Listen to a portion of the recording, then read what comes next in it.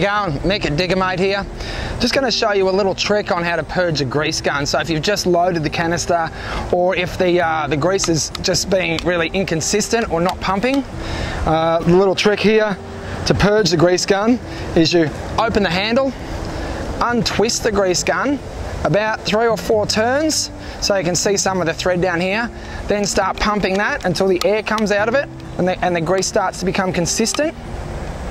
That's about it there. And then keep the handle in, twist the grease gun all the way back up, and then you should be good to go with nice consistent grease coming out of the grease gun. Good trick, very simple one, but it's real frustrating when that happens and you don't know how to fix it.